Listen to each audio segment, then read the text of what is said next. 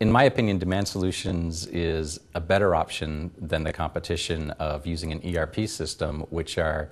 generally set up for financial management of a company, and then they log on, attach onto it whatever they have as a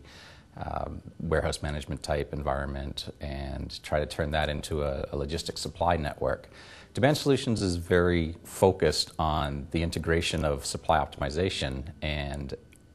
what they've developed with their forecast module being developed as a forecast module and the replenishment planning module being developed specifically for distribution requirements planning, and the two of them merging from one database to share information, they're able to integrate things in a way that then can bolt into the ERP system that gives us full data uploads and downloads,